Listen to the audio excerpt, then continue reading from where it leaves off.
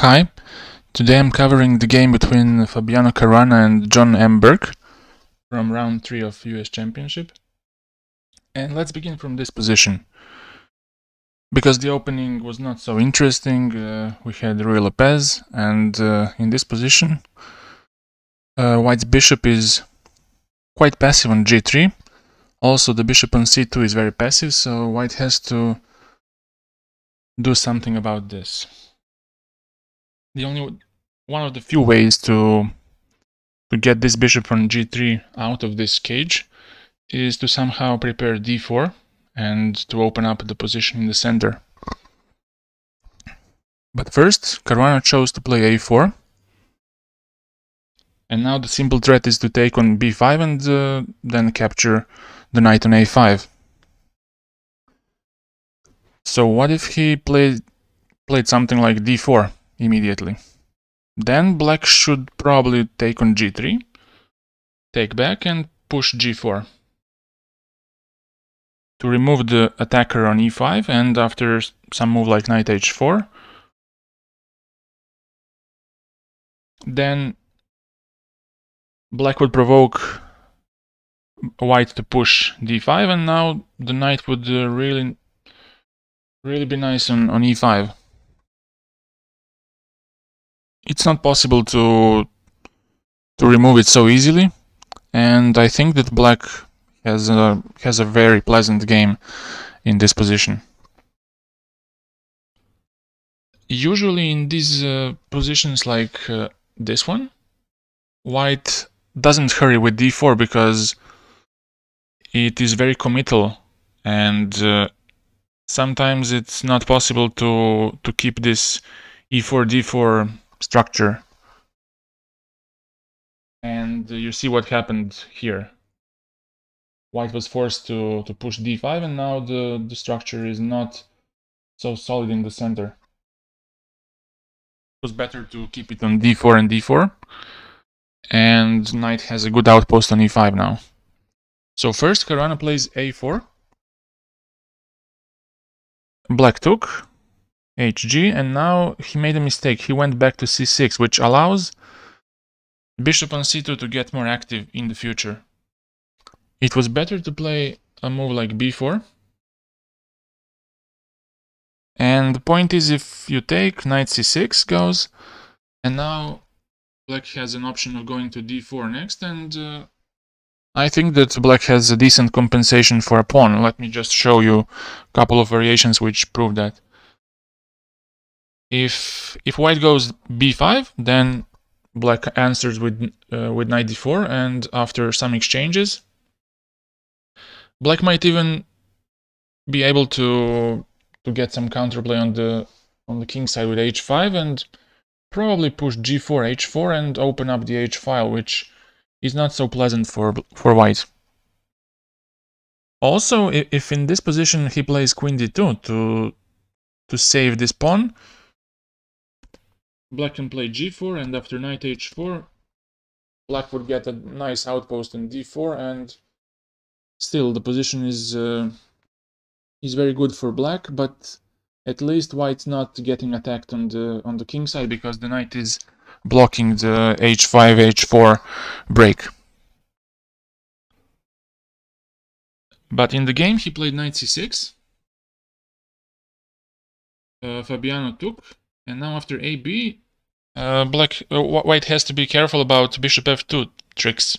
For example, if you play something like queen e2, some passive move, then bishop f2 is winning because your rooks are not connected, and rook hangs on a1. Maybe this is not the best example, because after queen f2, rook a1, knight g5 might come, or knight d4. But you get the idea. For example, if I play queen c1, and then bishop f2 works. So because of that, white decides to connect his rooks, his heavy pieces, with knight a3, also attacks b5. And now black plays bishop a6. Again, it was a good opportunity to play b4. Still, CB is not so good, because you can even capture, you can go knight d4, and d4 is very, very weak for white.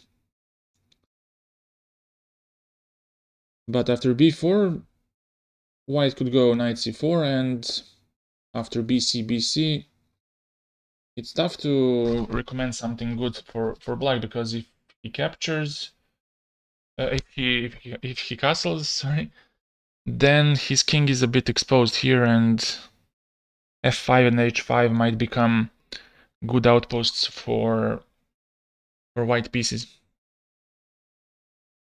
Instead, he went bishop a6, defending this pawn. And now Fabiano just improves his bishop with bishop b3,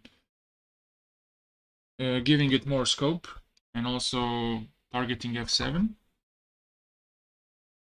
Black went with 97, avoiding some bishop d5 pins along this diagonal.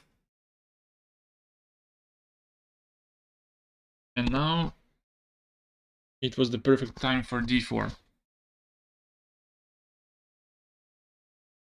Black took, and white took with the pawn, with the knight on d4.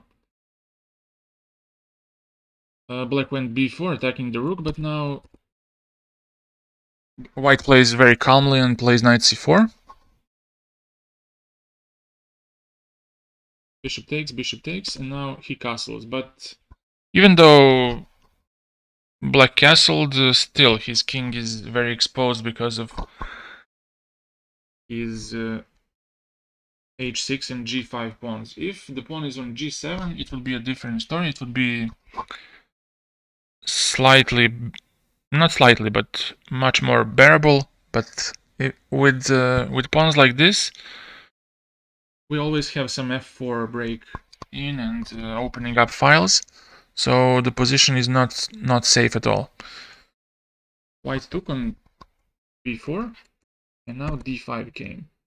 I think that here black should have taken on d4, and after queen d4, knight c6, queen d2 back to defend this pawn, and now after knight e5, rook ac1, white is still better, but it's not as bad as in the game.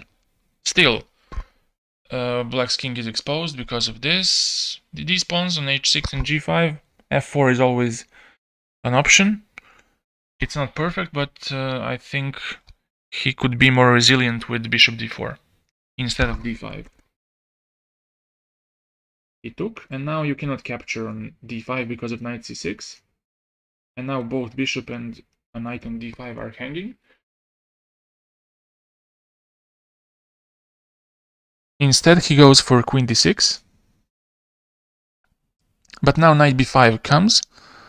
And after queen b4, b3, he went back to c5. For example, if he goes bishop b6, trying to defend his c7 pawn and defend his bishop, then something like this would happen. Rook a8, takes, queen f3, targeting f7 and wanting to go d6 next because of discovered attack on the rook. If he went rook f8, then queen f6 is very strong because it attacks h6. Also, white wants to play d6. For example, if king h7, d6 is very strong because if cd, knight hangs on e7. And if knight goes to, let's say, g8, then queen f5 check. And after this, you can capture a pawn c7, and that's just game over. Too many pawns. So he went to c5 instead. Queen f3 with the same idea, queen f6. That's why black plays king g7, and now rook a6. Renewing this threat of queen f6. Black plays f6 to stop that, and now he just doubles on the a file, and now black is not enabled to move his bishop. And after knight c8, king h2, black resigned because there's no way to stop a threat like d6 coming next, or rook c6, after which he would lose his bishop. For example, if he plays something like h5, let's play some random move. White plays d6, and if now the rook on a8 is attacked, if he moves the rook, then knight a7 is simply winning bishop.